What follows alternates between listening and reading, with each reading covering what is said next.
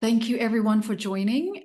We are going to start the webinar in just 1 or 2 more minutes. So if you have last minute water or tea or coffee that you want to get, there is still a couple of minutes. We're just waiting for people to come in. So thank you for your patience. We'll be starting as soon as possible. Thank you.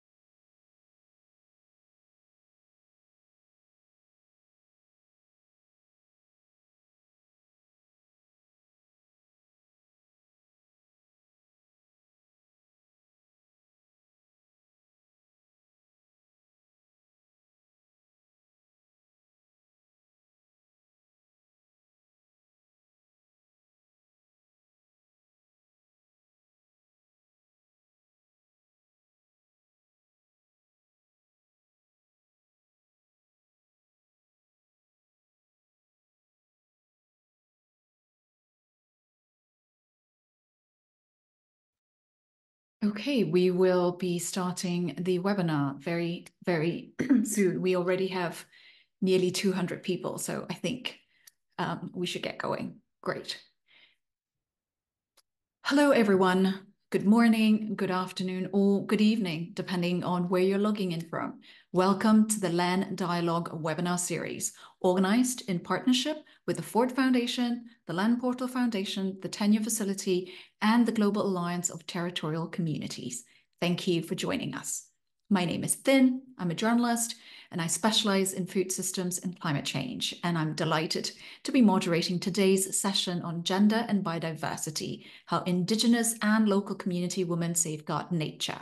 Now, the idea behind this webinar series is to raise awareness on the land rights of Indigenous peoples and local communities.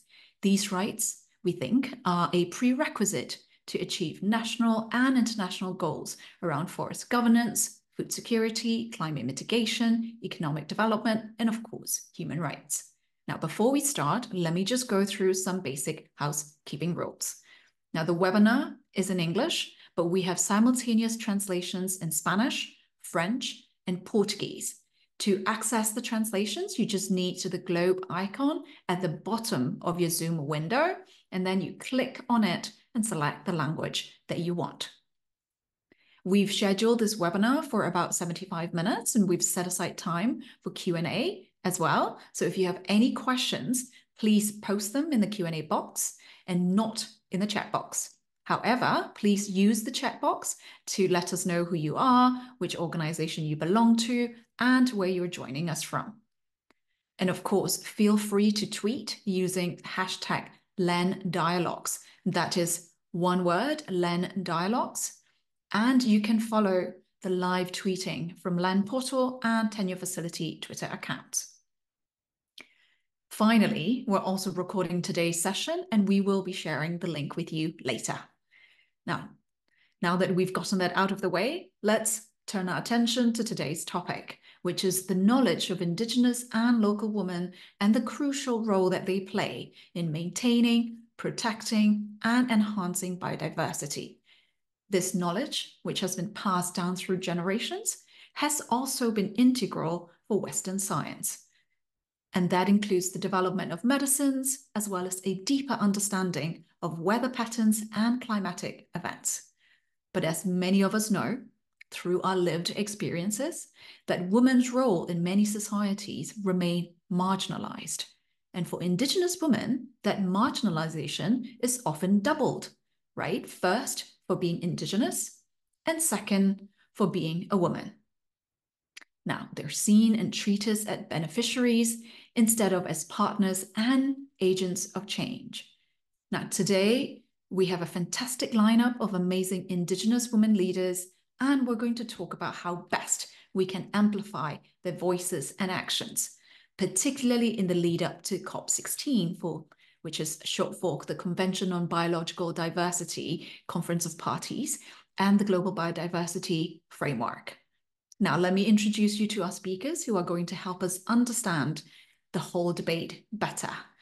In the interest of fairness, I'm going to introduce them in alphabetical order, and please be a bit patient if they're a little bit slow in coming online, because as you can all imagine, they're joining us from parts of the world where the connections are not always stable. So we're trying our best to facilitate them to be with us today. Now, first, we have Aissatou Oumarou of the Mbororo Fulani people of Chad. You can see her on the screen wearing this amazing outfit. Now, Aissatou is the Deputy Coordinator of the Network of Indigenous and Local Communities for the Sustainable Management of Forest Ecosystems in Central Africa. We also have Christian Pancararu, who is from the Pancararu people of Brazil. Now, Christian is part of the Articulation of Indigenous Peoples of Brazil and co-founder of the National Articulation of Indigenous Women Warriors of Ancestrality. And last but definitely not the least, we're also expecting Jocelyn Kasama of the Embera people of Panama. Now, Jocelyn is the coordinator of the youth movement in the Association of Embera Women Artisans. She's also part of a team of young women who are working to rescue the ancestral Embera planting system. Now, Jocelyn is going to be actually speaking for two people, herself as well as her grandmother, Gloria, who unfortunately couldn't be with us today due to unforeseen circumstances. Now, how we're going to do this is that we're going to fit in 3 rounds of questions to our speakers, as well as some time for Q&A over the next 60, 70 minutes. So I would appreciate it if our speakers could keep their answers precise and not more than 3 minutes each. Again, if you have any questions, please feel free to put them in the Q&A, and depending on how the speakers are present, we can also make this a lot more interactive. Now I'm going to start with the first question, and I want to start with Aissatou. Now, we've heard a lot about the important role that Indigenous women play in biodiversity preservation and climate mitigation. We've heard this from researchers, we've heard this from civil society, we've heard it from Indigenous women themselves. But Aissatou, could you perhaps explain to us how this actually works in your community? How do women in your community contribute to this, contribute to biodiversity preservation and climate mitigation?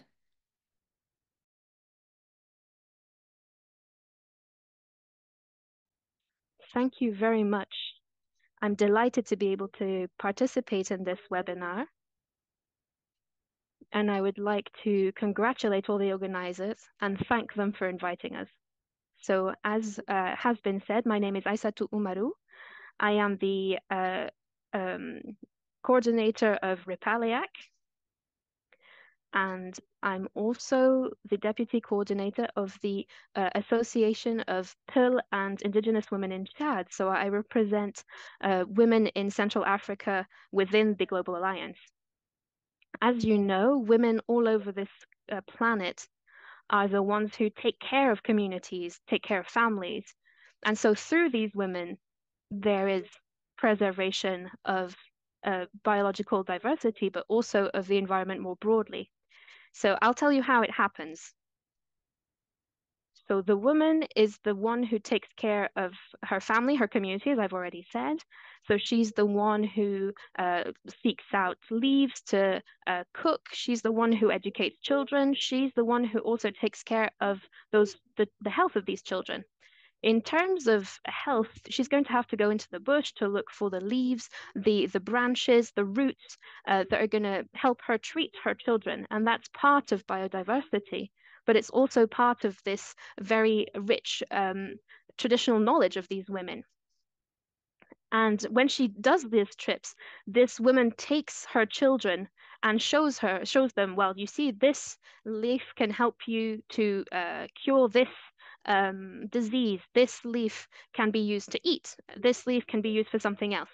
And so during these explications, she will be able to kind of make them aware of the characteristics of these different plants and say, for example, these plants are very toxic, but we need to preserve the plant that is growing here so that next time that you're sick, you can find these plants that are useful for treating yourself. And in the same way, when she sees a tree that is sick, she's maybe going to try and help this tree. Or if she, for example, takes the bark from this tree, she's going to use mud or maybe prepare a poultice that she's going to apply to the tree so that this tree can then really kind of heal from this wound that she's inflicted on the tree, and that protects the tree, and then that in turn protects families in the community. And that's how women participate in the preservation of biodiversity. And they're also a lot in they work in prevention, really. So when they go looking for these natural resources, they actually venture a lot further into the bush than usual. And then they will realize actually that we're losing these trees or these branches and etc. Because the further they go, the more they realize that this is a real problem. And sometimes what they do to try and counteract this is they look for seeds and they try and bury them in places where they think they'd be able to grow. And so they try to protect maybe young sprouts as well with thorny plants, or by protecting them with a little gourd over the top to avoid that these sprouts are damaged, really. So, and that allows them to grow and then be useful a few years down the line. And that's work that is done by women because they are the one who take care of all of this and of the family, as I said. But that's not the only facet of what women do, because by protecting what is there, we can restore what is on the point of disappearing. And further than that, it allows you to maybe foster the plant cover that is disappearing. So that allows us to mitigate the impact of climate change locally. And on top of this plant cover, they also take care of the fauna, of the wildlife, because when they go into the bush, they'll find little quail eggs, other birds.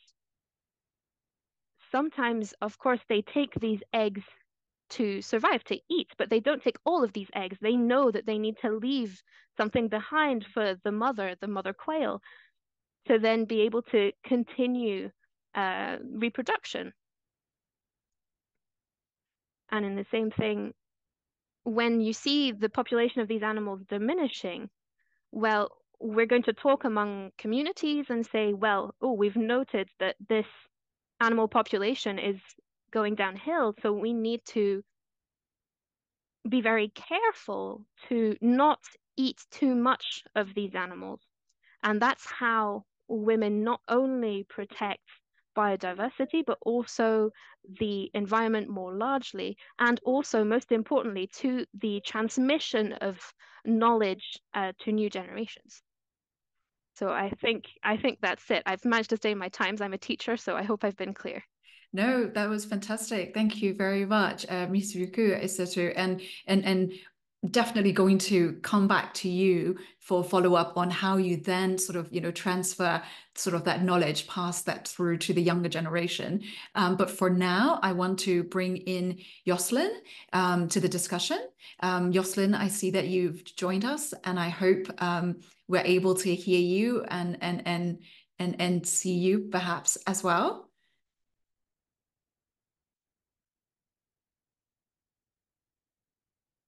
Jocelyn, can you hear us?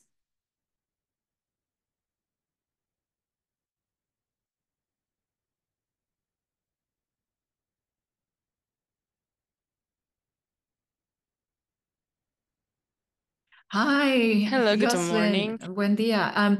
We were just essentially asking a question around, how um, how in your community women contribute to biodiversity preservation and climate mitigation. So if you could give examples of how it works in your community, that would be great.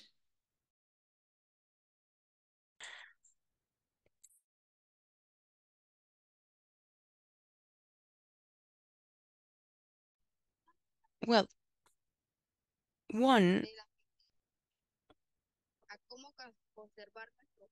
of the ways that we do to preserve the forests is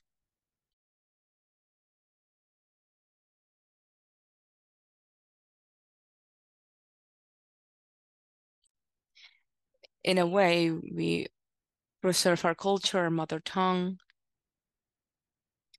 and also trying to preserve our traditional medicine. Women try to use traditional knowledge, the knowledge that we gained from our grandparents when it comes to planting and harvesting, using no chemicals whatsoever. Through this, we are restoring the forests with nature or local trees. Women also keep the balance that the family needs and protects the family and the people as a whole. So we are organized and we are daily concerned to preserve this culture.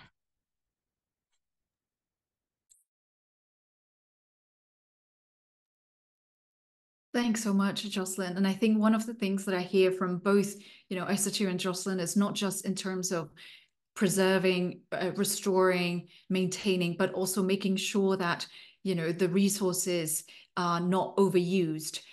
So it's also looking into the future and for the future generations as well. Isatu, can I come back to you with the next round of questions? And this has to do with what you mentioned earlier about passing the knowledge from one generation to another. I want to better understand how it works. So if you could explain how it does in your community and what are some of the challenges that you face when you're trying to do this?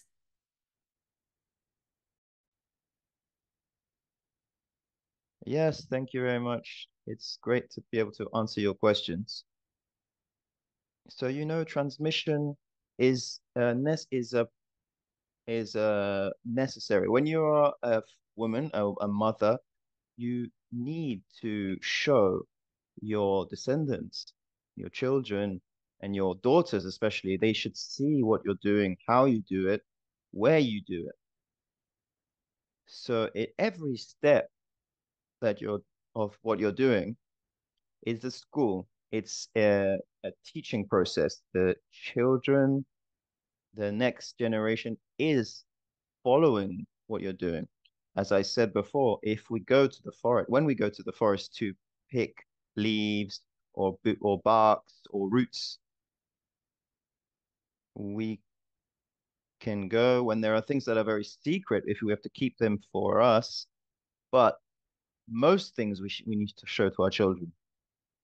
So, for example, when I remove the leaves to reduce my children's fever, I will not go alone. I will go with my daughter and my son, and I will tell them to remove the leaves. And while they remove the leaves, I will show them what is the best way to remove them. I won't just leave them uproot the plant completely. I won't also let them cut the head of the plant. I will really show them how to remove the necessary part. And any way to harvest, the way that we harvest permits the plant to regenerate itself in the best way. And so you need to be on site with the children to show them, or with whatever the person you need to teach, so that they learn and they know exactly how to do this harvesting and even where to hold the plant while harvesting it. So this transmission is very general. And when we go to the forest, it's not just only one thing that we teach, it's many things that we teach. When I go with a child, for example, on a cloudy day like today, you can tell them, look, it's a cloudy day today, but it's not going to rain. We will do our work as we normally do. And the child who is naturally intelligent will tell you, how do you know it's not going to rain? Because I can see the clouds, a big black dark clouds. It looks like it's going to rain. And I would say, no, it's not going to rain because the signs aren't there. And then the child will ask, what are the signs, mommy? And I will say, these are the differences. These are the signs. So there are things that we harvest from the forest that are seasonal as well. And sometimes they depend on the climate. So if there is going to be a lot of rain, a lot of plants don't grow at all. And when it's dry, other plants won't grow at all. And some plants grow all the time, independently of the weather, whether it's rainy or not. And some plants grow, but then when there's a lot of water, they don't come out. So all of this we need to teach to our children.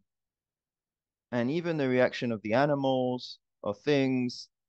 This way, the mother teaches while using, and this permits this allows children to assimilate the information from a really young age.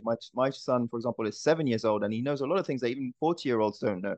So from a very young age, from the age when he's crawling, we try to show them things. To start with the ants that are on the ground, because we leave our children to crawl all over the ground. Even if we are in more modern houses, we let them go out and onto the grass, and we show them to crawl on the ground, and they will eat the earth, sorry. And so this is how we transmit our traditional knowledge to our children. For example, how to milk a cow. We can do it in different ways, but what is the best way and why? So all of this we need to transmit to the child in the most effective way.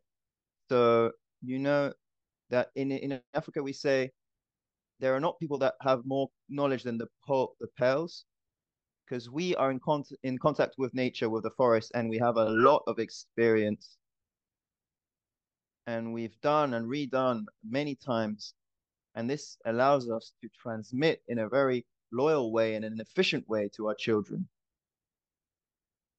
So we could continue with these themes later and more questions later. Yeah, I said to you, just a very quick follow-up. Do you find it difficult when you are trying to pass that traditional knowledge to your children or to the younger people? Are they receptive, or is it actually difficult to do it, even if it's not within your family or to the younger generation? Are there any challenges around doing this?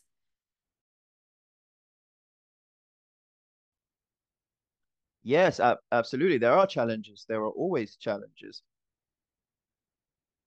But when you try to teach a child something and the child is not interested, it hurts, because it's like if you see your house which is collapsing and you can't do anything.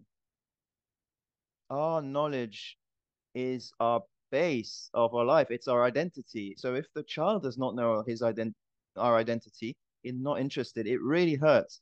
But if God preserves us, it's not happened yet for me. As I said, from the very young age, from the age that the child is breastfeeding, this is where I start to teach him and make him understand certain things. So straight away, the desire, we say the sampela. Oh, the pale blood can be diluted, but it never disappears. So when they have the pale blood, he will always have this knowledge and this which is in his DNA, anchored in his DNA, and he will always try to understand why things, how they are, how to learn. This curiosity, this intelligence, this just part of the people is always there. It's always going to be there. So the child will try to look, to search, to understand. So we can manage this but with all this modernity which is coming now, it's going to be more difficult to manage, and especially with the changing environment. But anyway, we are here to defend, as indigenous people, we're here to defend this. I hope I've responded to the question. Very much so. Yes. Thank you so much, Aisatu. Jocelyn, can I come back to you again, please? I understand also that Gloria, Jocelyn's mother, actually is able to make it. Gloria actually only speaks Embera, so perhaps Jocelyn can help be the interlocutor here as well. Jocelyn, I actually had this question for you to answer in two parts. First, on your grandmother's behalf, as to how she does this knowledge transfer from one generation to another. And the second part was actually to ask you to talk about your own experience as a young woman, as a recipient of this knowledge transfer, and whether and how technology plays any role in this. So, depending on if Gloria is willing to answer the first part, and if you can help translate or help us understand what she's saying, that would be really appreciated. Thank you.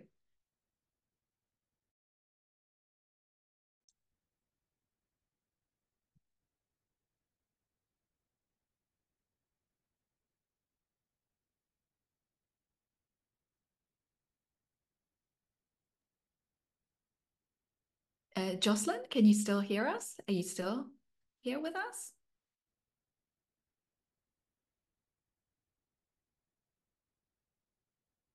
I think the connection may have dropped out. Jocelyn, I don't see Jocelyn anymore. I do see Gloria. If either of you if you can hear me and are able to answer, or if not, we'll come back to you when you come back in again, and we can. I see that we already have quite a lot of actually questions from the audience, so it might actually be worth taking some of the questions already, and then perhaps we'll come back to Jocelyn when she is able to join us again. Oh no, Jocelyn, are you back here? I see you online. Are you able to answer the question?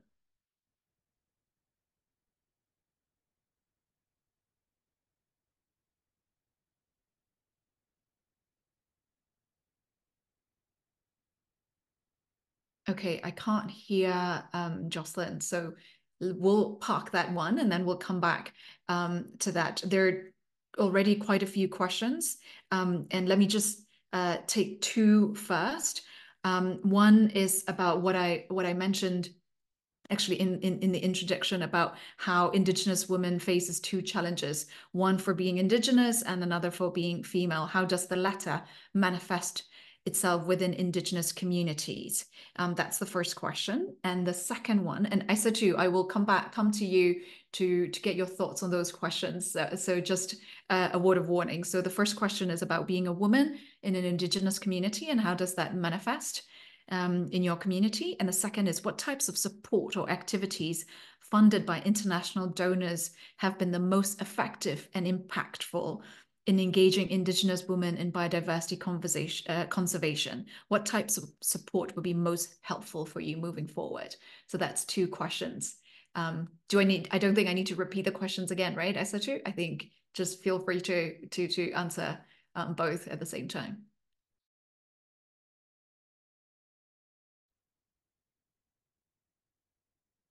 Okay, so they spoke about the steps that are necessary to help women. The donor said that. So when you help women, you're helping the whole community. And I'll tell you how. If you give €1 to women, the first thing that she will do, she'll take that €1 and she'll go to the market and she'll buy a bit of oil, a bit of dried fish, a bit of salt, and she'll come back because she's got the cereal at home, the mie, and she'll prepare millet, sorry, and she'll prepare a sauce which is very delicious, and the whole family will eat. So if you've given to one person, the whole family will eat, will benefit. So in an African family, for example, in our communal families, you can go to about 20 people. So you see the impact of the €1 that you've given. So how do you help them? These women are not totally autonomous. They're marginalized within their own community. Everyone knows that Indigenous people are marginalized and discriminated compared to other communities, but the women within the Indigenous communities are marginalized again. They're discriminated against within their own community. So if we help them first to become more, to empower them and be more independent financially with the money that they earn and the activity that they do, the first thing that they will do is to eat something delicious. And a woman cannot eat on her own and leave the others. So the whole household will eat something good. Her children, she won't let them leave with torn clothing because she'll have some money, whether the husband brings some or not. She will look for clothes that, even if they're secondhand, it's better than if what they would wear if she wasn't working. She will try and find shoes for her children. She will also wear good clothing for herself. So you will see in the household of the woman that there is an activity, that there is some kind of financial autonomy. Everyone is different. They are eating well, they are sleeping well, they are well clothed. And this, what kind of autonomy do we need for these women? We don't need to bring them to France to do commerce and come back. No, they don't need that. All we want is, we are in a planet which is warming, first of all.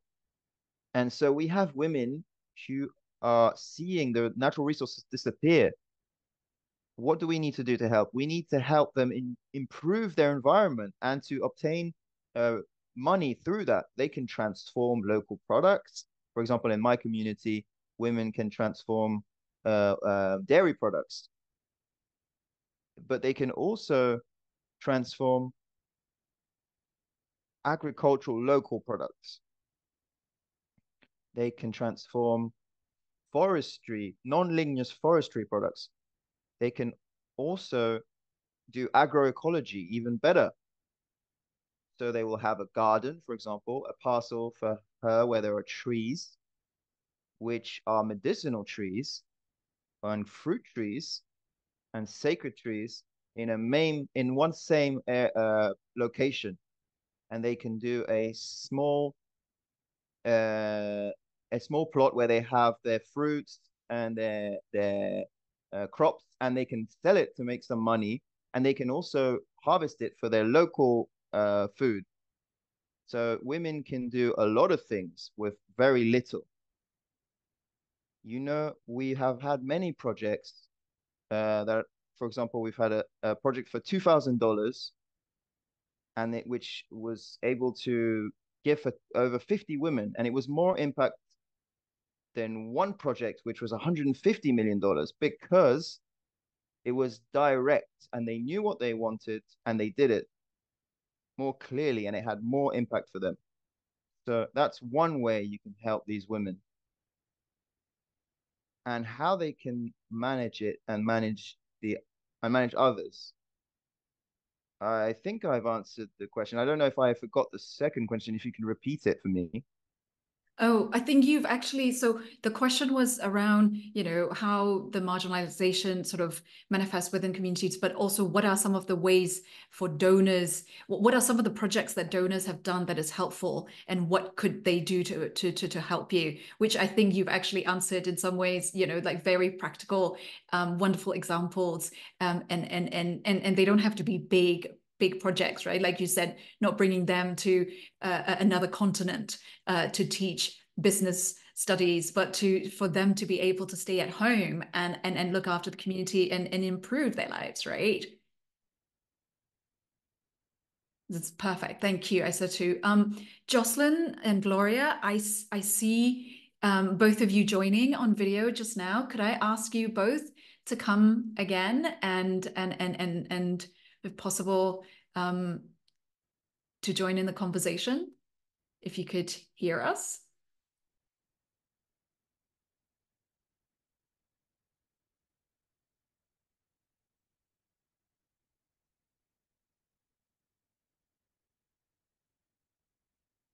Jocelyn, Gloria, are you still there?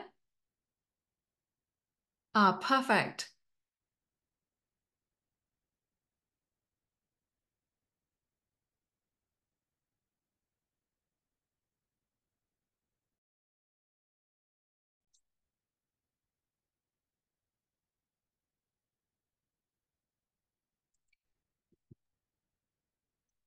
Jocelyn, would you be able to do some translation?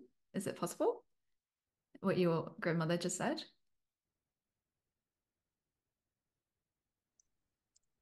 Yes, hello. Good morning, everyone. Thank you. And I was just asking both of you about the knowledge transfer, right? Jocelyn, would you mind, and Gloria, would you mind just perhaps speaking briefly about how you transfer knowledge from one generation to another in your community?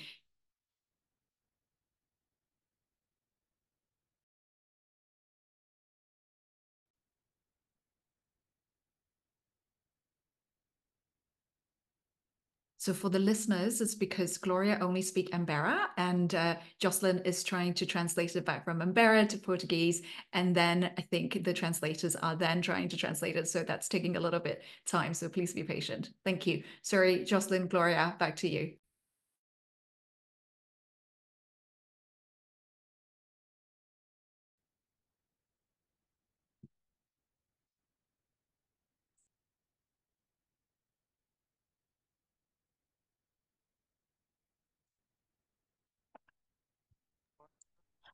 Well, I have the response. In my peoples, we teach women in the new generation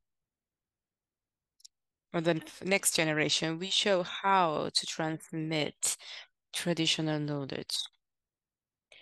We explain about traditional medicine, our cultural traditions, our dances, the dances that we do in our community, our dresses, our paintings.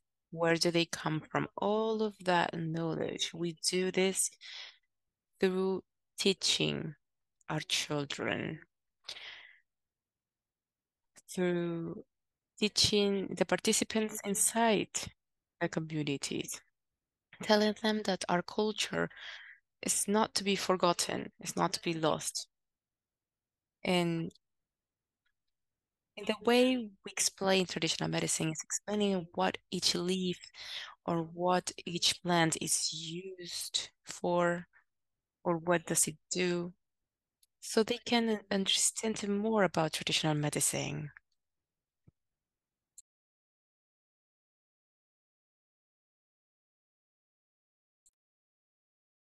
Jocelyn, would you also be able to just very briefly talk about your perspective as a young person, getting this traditional knowledge, and whether does technology plays any role at all in you receiving it or in you sort of maintaining some of this knowledge? It would be great to hear from your perspective as well.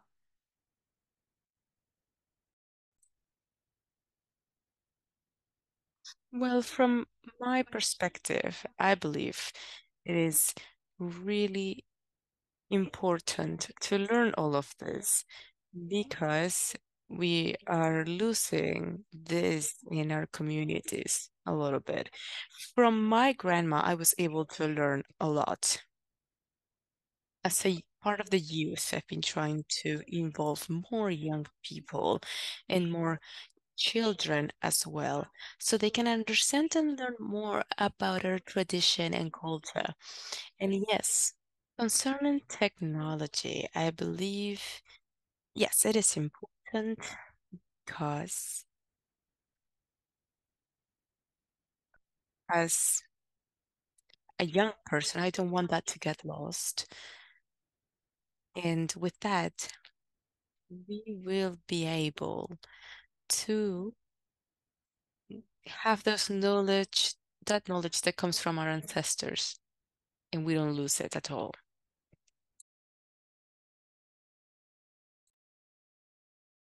Great. Thank you so much, Jocelyn and Gloria. Well, I hope you will stay so that you can answer some of the questions and the Q&As, which I'll come back to you. I've just been told that we have another panelist, Sarah, who is standing on behalf of Christian, who cannot make it. Is Sarah here?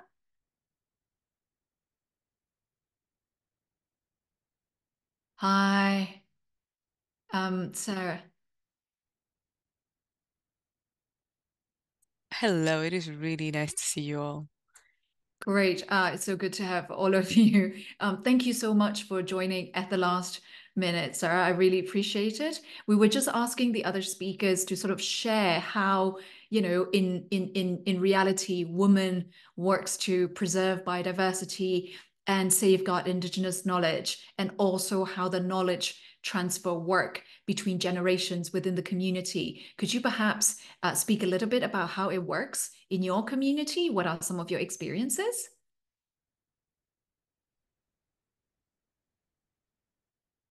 Well, good morning, good afternoon. Thank you so much for allowing me this space. It's a pleasure to be able to share the experience that we have in our communities and our territories. Women play a very important role, fundamental role in keeping that connection with Mother Earth alive, especially when it comes to retrieving the knowledge through our medicine and through the cultural customs that we have in our own communities. And we try to have this very close link with our Mother Earth and our traditions, because in Mother Earth, we have the essence of our true connection, and it's the essence of our work.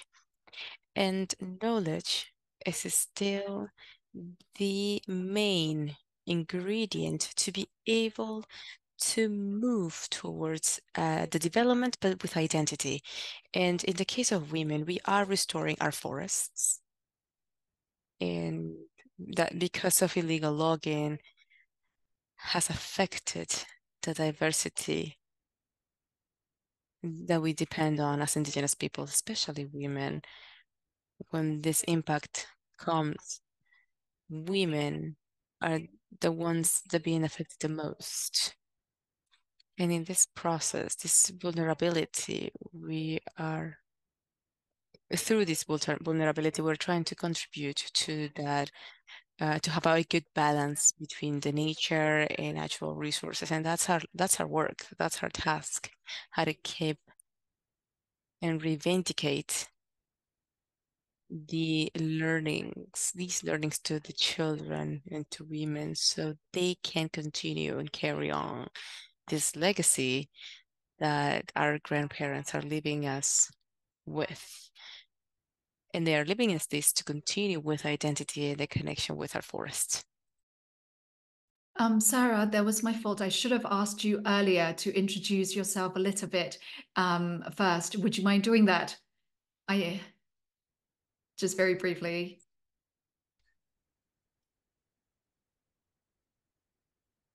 Yes, I'm Sarah Omi. I am from I'm from the Emberas peoples from Panama. Great, thank you. And I see that Christian has joined. I'm also president of the Women Coordinator of the Indigenous Leaders of the Mesoamerican Alliance, and also in the GATC, the Global Alliance of Territorial Communities. Thank you. Thank you so much, Sarah. Sorry, I didn't intend to cut you off. There was a bit of a connection. Yeah, Christian has also joined us. Christian, can you come online? And well, you're online. Can you switch on your camera if you don't mind? I saw that you came online just now. Hi, Christian. Thank you so much. We're glad you're able to make it.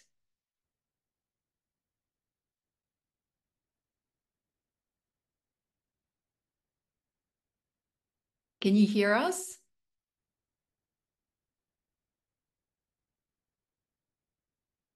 Maybe the connection might not be so great. Perhaps, Christian, it might be easier, perhaps, if you switch off the video.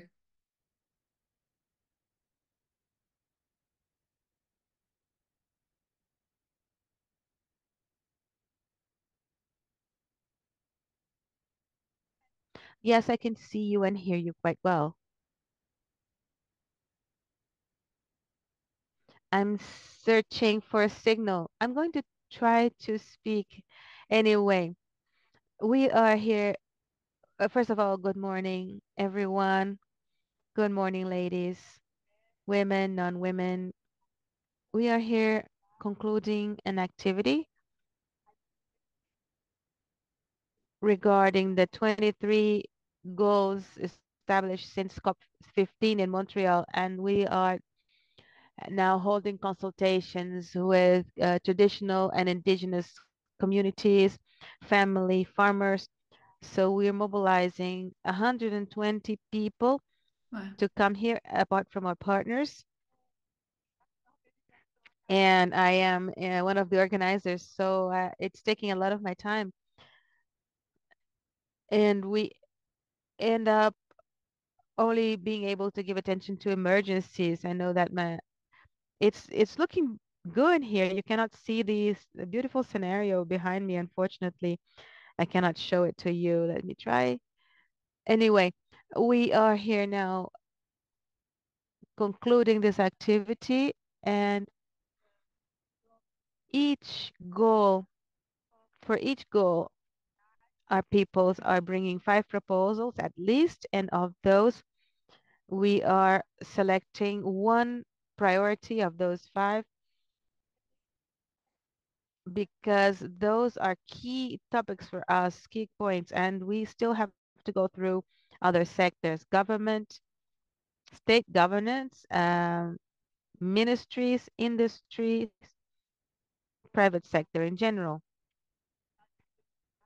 academia, and we call the academia sector, and us. So we're still holding this meeting that is going to discuss those strategies and an action plan on biodiversity for Brazil. And this is going to be presented by Brazil at COP16. And this is a preparatory moment. It's being very productive because we are also being able to make use of these spaces to bring to everyone, to all the participants in a more didactic manner. What is the Convention on Biodiversity? What is the Nagoya Protocol? What are the international mechanisms that strengthen the presence and participation and collective construction by indigenous peoples and the traditional communities as a whole? Because when we go home, we are asked all those questions by those who remain in the territory. So we need to be able to discuss loss and damage, environmental loss, direct financing to the communities, sovereignty, nutritional security, food safety, carbon credits, and so on. How companies, how businesses are relating to those spaces, and how we are involved in this discussion on progress. Progress is an amazing thing. So we are strengthening ourselves in those spaces since we have gone through a 6-year administration, 6 years during the Bolsonaro government and the 2 years before him after the coup against President Dilma. So Bolsonaro eliminated any instrument that validated our participation in councils, in commissions, any forum. Everything was thrown away and we were not able to make progress. So since last year, those discussions about the Biodiversity Convention, we have try to bring those topics in a more accessible manner to our public. So I am a member of the sectorial chamber of the guardians of biodiversity, and we are working on diluting those technical themes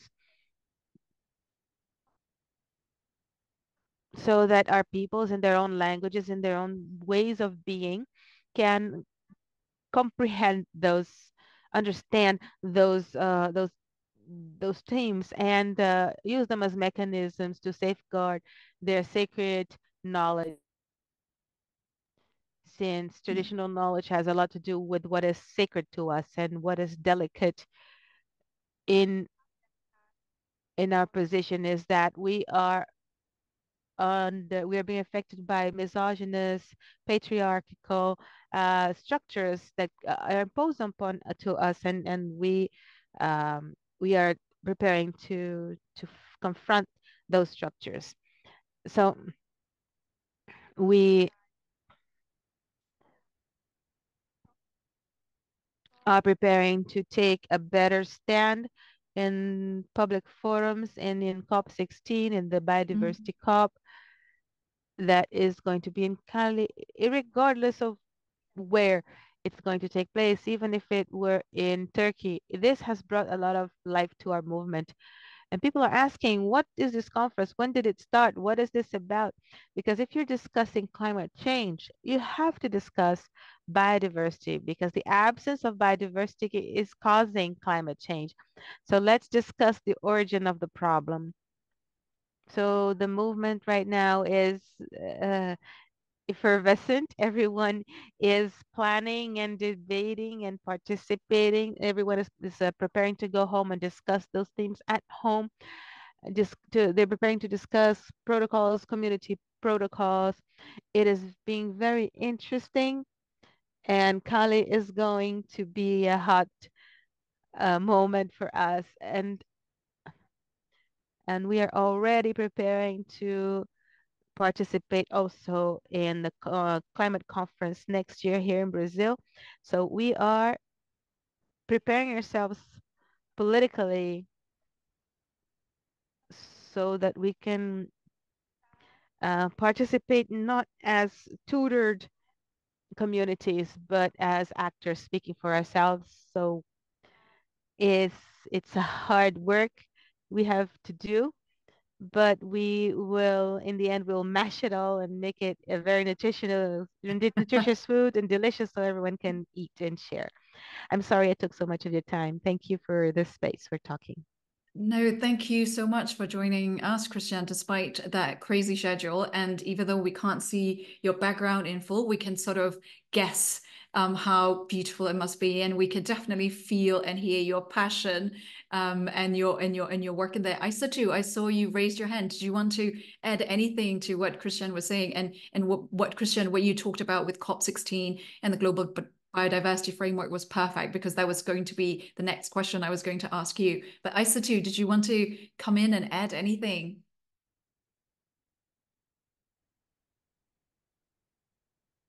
No, it was just an error that I didn't put the hand up. Sorry. But since you're here, I might as well ask you, what do Christian talked about what she wants to see with COP16 and global biodiversity framework and all the stuff that they're now working, particularly in Brazil, right?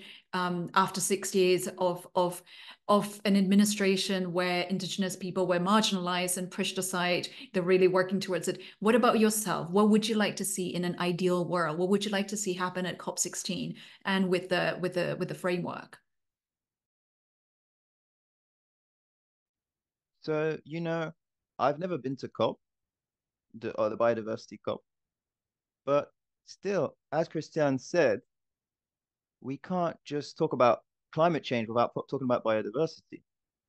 These are things that go together. And what's ideal for me would be that there is effective participation of women at the biodiversity COP, because the women are the guardians of the biological diversity at a global level. So they need to be present, and they need to show what is happening, and they also need to be accompanied for specifically. There needs to be a specific accompaniment for these women. if they're well accompanied, they can participate to the meetings in an effective way, and they'll be listened to, and then that they can be accompanied in their activities as well afterwards. So in this way, by next year, we could come back with further results of the actions that we were able to have on the ground, the results that we could harvest, and we can present those. And maybe within 5 years, we could compare with the world of today before the massive participation and effective participation of women. And after this time of effective participation, I'm sure that Christiane in her region, she achieves miracles, changes the weather, etc. And we in Africa are doing everything we can to protect the environment, to diversify. So the strength of all these women allows the planet to not go past the 1.5 degrees of target for the climate change. So what I think is that this is what we really need to do to achieve the goal. I hope I've answered the question. Yes, thank you so much. Let's move on to the Q&A. I've already taken a couple of questions at the beginning, but there's a lot more that has come in. So let's try and spend the next 10, 15 minutes focusing on answering some of the questions. And Jocelyn and Gloria, can I bring you back in as well? And I'm going to take 3 questions at a time. And let me just take 3 now. And they're all sort of related as well. Number 1 is, can you describe your personal connection to the land and how it influences your approach to conservation? Number 2, what are some of the biggest challenges you faced as a woman working in land conservation? So personal connection to land, how it influenced your approach to conservation. What challenges do you face in doing this because you're a woman? And the last bit is, what has been the most effective? What are some of the strategies that have been most effective in promoting land conservation in your community? Gloria and Jocelyn, can I ask you to come in and answer this question first? And then maybe I'll ask Christiane and Aissatou to answer these questions as well. Jocelyn and Gloria?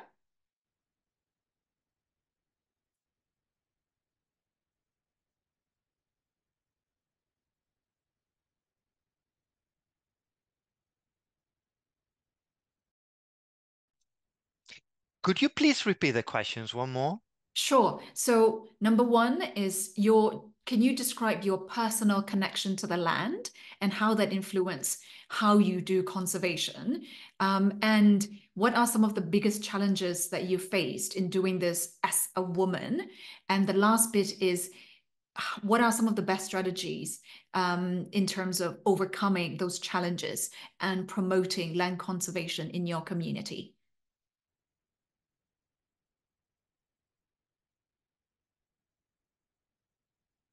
Did you get that?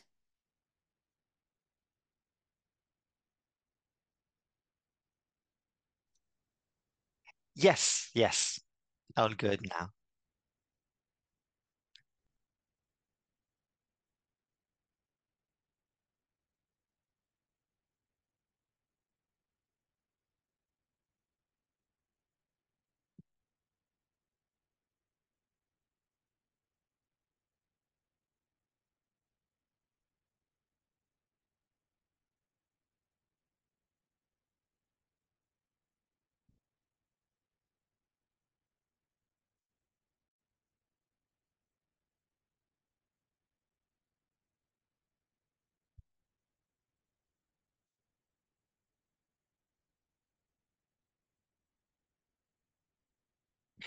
I cannot hear my grandma. I cannot hear her right now.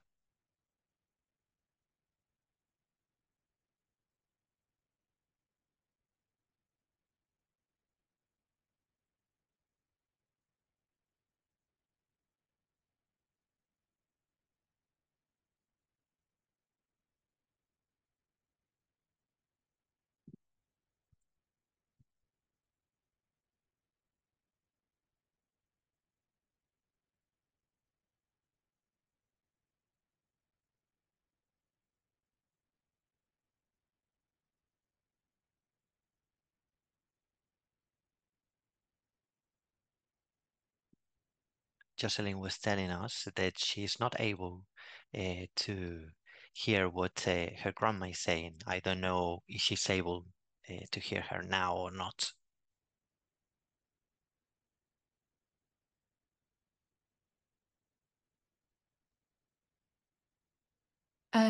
Jocelyn, are you still having trouble hearing your grandmother? Is it better now, or would you like Gloria to sort of repeat and maybe speak closer to the phone?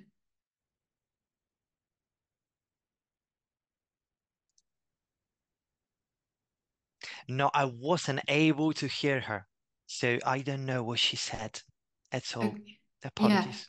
Could you, Gloria, would you mind sort of speaking a little bit louder and closer to the phone if that's possible? If you don't mind answering that question again, just a little bit?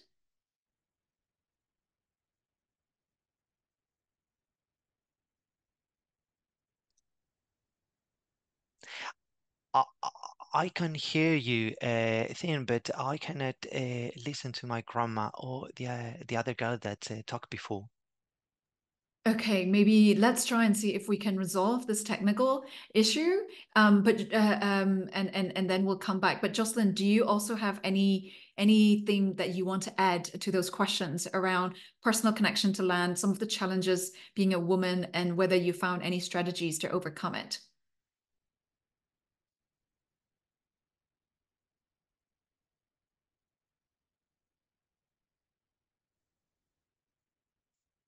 Yes, of course, I would like to add a couple of things about my expectations. So we get in touch with our motherland by preserving our land and by demolishing the blockades. Young leaders and girls are trying to be more empowered, increasingly empowered. We are trying to see how we can help our community and how we can connect better with Mother Nature. Great, thank you so much. Christian, you're still here, right? Can I ask you to share your thoughts on those questions? And Sarah, if you don't mind coming in after Christian as well, I'd like to just give you a bit of a warning, and then we'll go to Esther. I don't know if you've heard me, Thin. Yes, yes, we did. Thank you.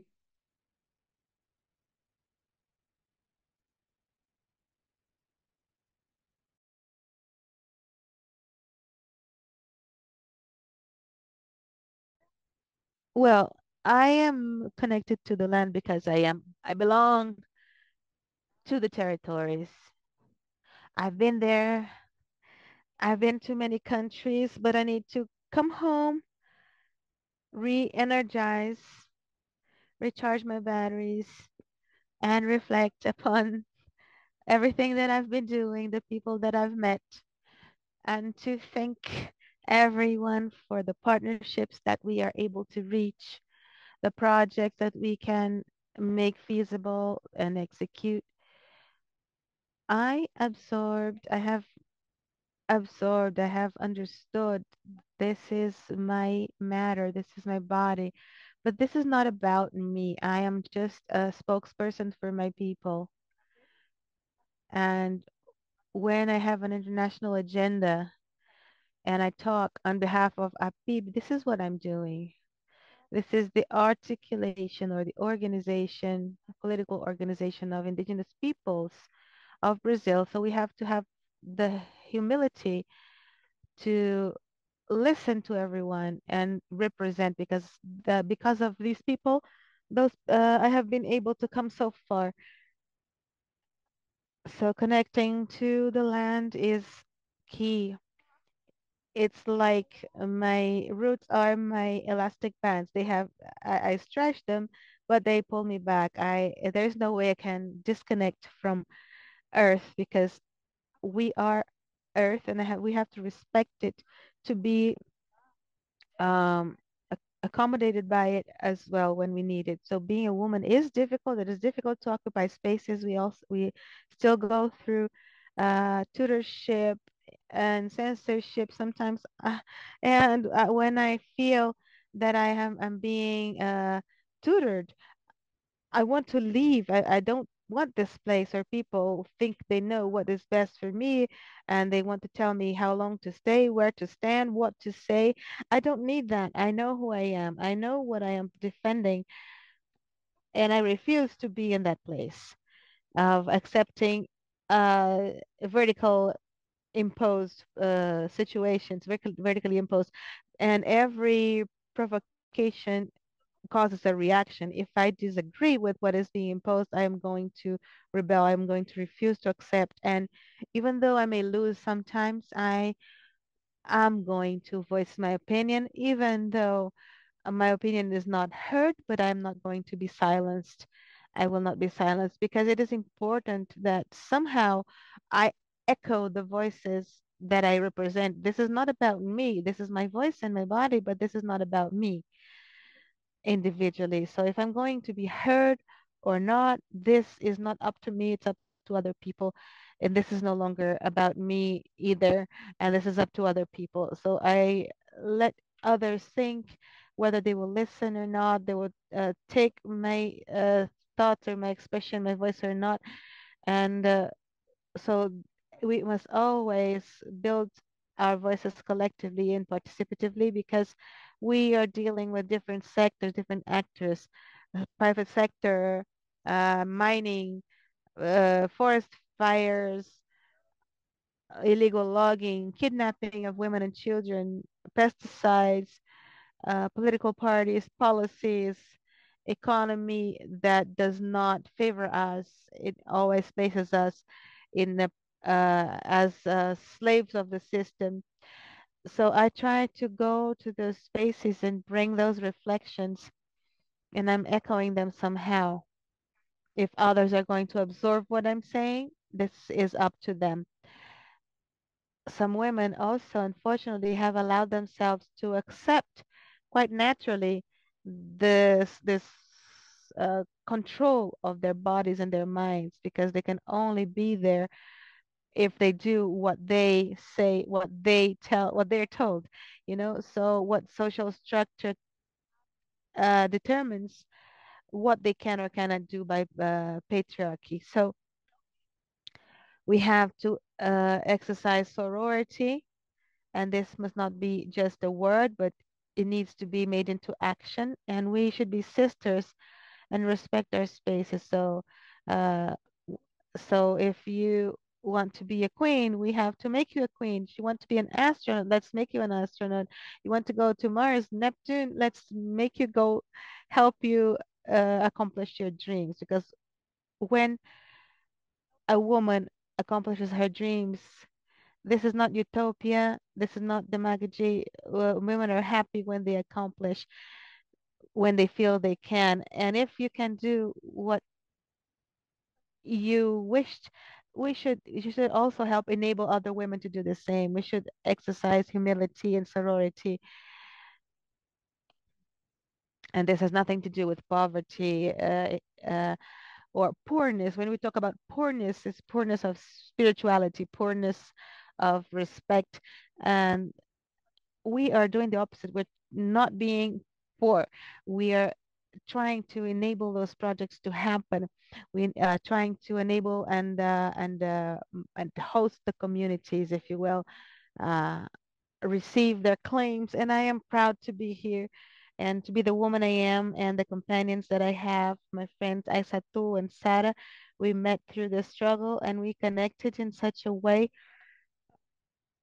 I don't know if our ancestors united us in this place. Even one is in Africa, the other is in Panama, and the other one is here in Brazil. We make each other stronger. Thank you, Christian. That's I think somebody just shared in the comment what clarity and strength, and I think I can't actually say it any better. Sarah, are you still here? Would you be able to just briefly respond to those questions, particularly around the challenges and what strategies have been effective in promoting land conservation in your community?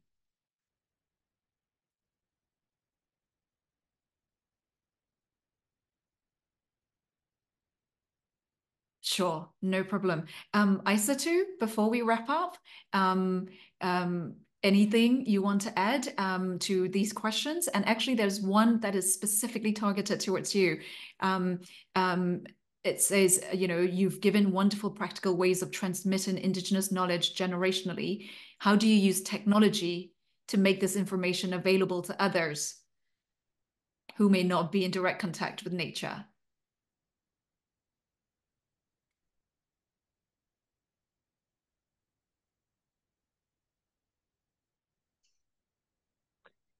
Yes. I think it can be difficult to adapt to technology because our technology is ancestral technology. So we tend to use technology for ourselves, but we prefer our ancestral technology. So I'd like to thank Christiane because she's already talked a lot about it, this idea of this connection to nature.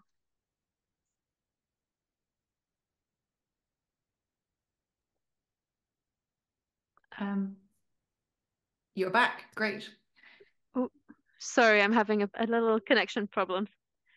So for us, the connection to nature, we don't talk about a connection to the earth, but we talk about a connection with nature. I'll explain the distinction because when you say nature, it encompasses everything. So the earth is part of nature.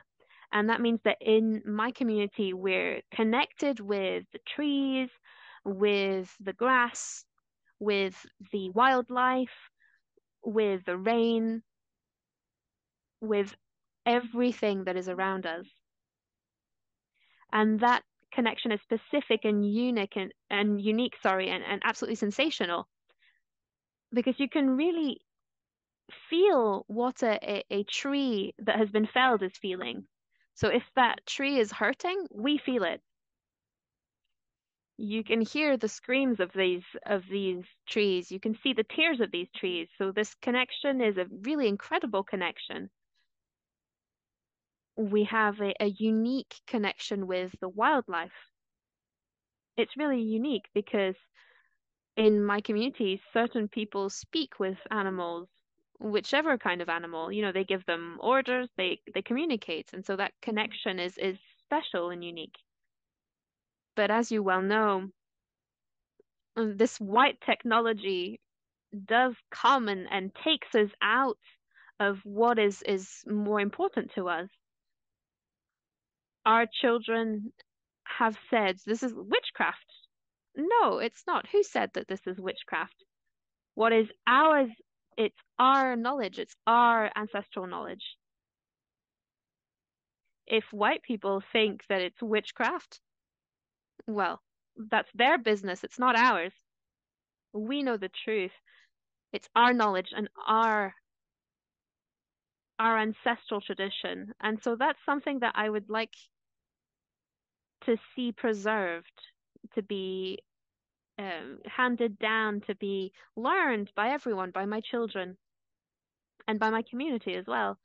So I want it to be something continuous so that it continues to be our identity for a long time still.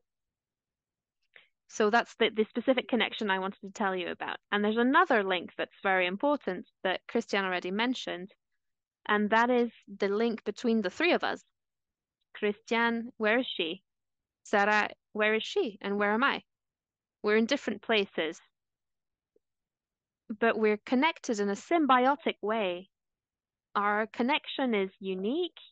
We're trying to manage our problems, and we are able to understand each other despite the distance. Christiane understands and feels what I'm trying to say, and she understands everyone before she understands what I'm saying before everyone else. And that's the same for Christiane, for Sarah, for me. And that's something that's very specific and only exists within Indigenous communities. And so I would like to really congratulate this link between three spirits that allowed this link to, traverse seas, oceans. And that's only one example. There are many others that exist as well. So it's a very fascinating discussion, but we're out of time, I think. That's the problem.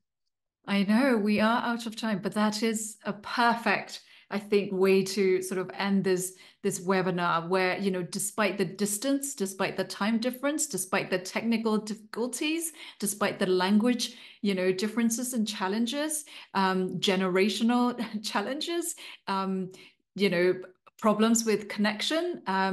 Also, you know, technology also allow us to have this webinar. So it's both good and bad. But I think it's been a fantastic, fascinating webinar, but we have actually run out of time. So we have to close the webinar now. Apologies for not being able to take all the questions, but could we all please give a virtual round of applause to all of our speakers? You know, Aisatu, Christiane, Sarah, who joined in for Christiane, briefly Jocelyn, as a young woman who's trying to bridge both generations, and Gloria, the elder from the Embera, for her knowledge and insights. And thank you, of course, to all the audience for your participation. We had more than 200 people, almost nearly 300 at one point, which is fantastic. Thanks also to our special partner for this land dialogue, the Global Alliance of Territorial Communities, and of course our hosts, the Fort Foundation, the Land Portal Foundation, and the Tenure Facility. It's been a real pleasure for me to moderate this event, and may the symbiotic relationship and connections continue. Have a great day, afternoon, evening, or night. Goodbye. Thank you, everybody.